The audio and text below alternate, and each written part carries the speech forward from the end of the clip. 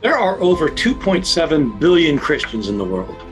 That's more than 1 out of 3 human beings on planet Earth.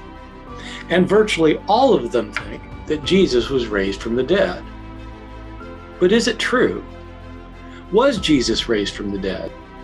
The Apostle Paul writes, "If Christ has not been raised, your faith is worthless. You are still in your sins, and those who have died as followers of Jesus are forever lost."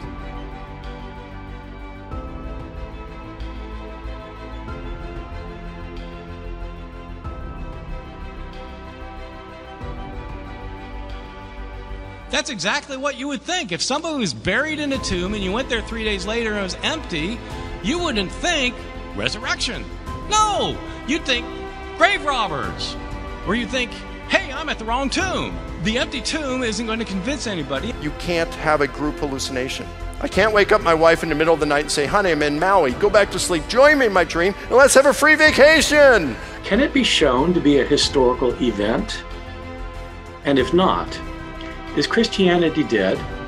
If Christ was not raised, we're not going to be raised.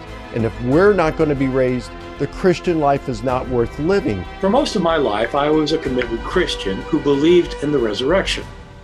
For many years, I was a deeply committed conservative evangelical. I not only believed the resurrection happened, I thought I could prove it.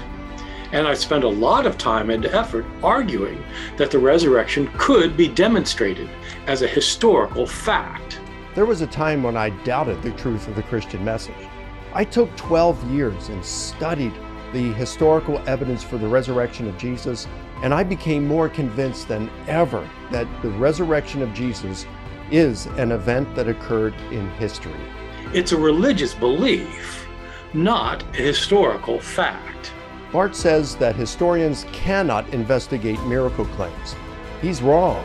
In this debate, I'm going to pull out all the stops to show why the resurrection cannot be seen as a historical event. He's wrong again. This will be the debate to end all debates. This is the debate to end all debates.